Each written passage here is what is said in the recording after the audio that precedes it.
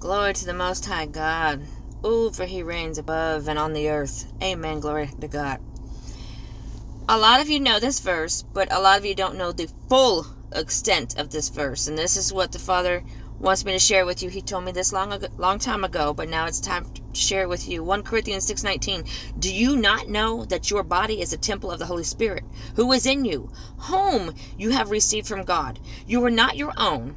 You were bought at a price. Therefore, honor God with your body.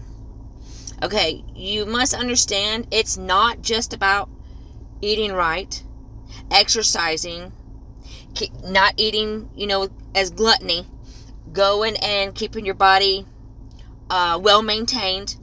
It's not just about that. Do you realize it's also about not playing sports? Injuries that the body endures, that is God's vessel, not your own, which it is God's temple where he resides. All those injuries truly displeases God, which is a sin, because you are going against the words of the Father. Sports that you get knocked down, sports that you break your arm or you sprain your ankle, karate chopping stuff, wrestling, getting tackled. If you or your children are doing that, you are sinning. Your vessel is God's. He paid a high price for you, for your vessel. And he dwells in your vessel.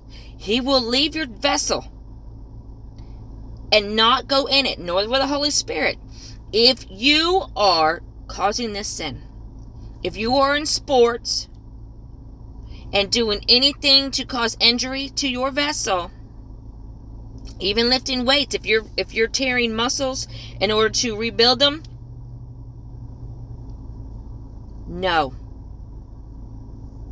You are to leave your vessel alone, as it is holy, where the Holy of Holy dwells within it. So if you're into sports, lifting weights and swelling up your muscles and things like that, no. The Father says it is displeasing to him. You don't need to do it. He doesn't want it done to the vessel. Stop what you're doing and repent. In the name of Jesus Christ. Amen. Hallelujah.